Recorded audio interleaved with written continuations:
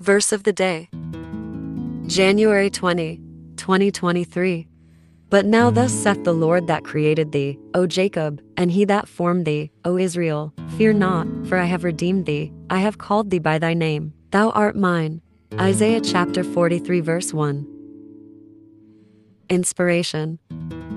We belong to God. We are His children. Whenever the enemy tries to tell you otherwise, stand firm on God's word and remind the enemy of whom you belong to, God the Father. Let us pray. Dear God, I thank you that I have my identity in you. As your child, Lord, I pray that when anyone tries to make me doubt who I am, I will simply shake them off and tell them, confidently, that I belong to you. In Jesus' name I pray. Amen.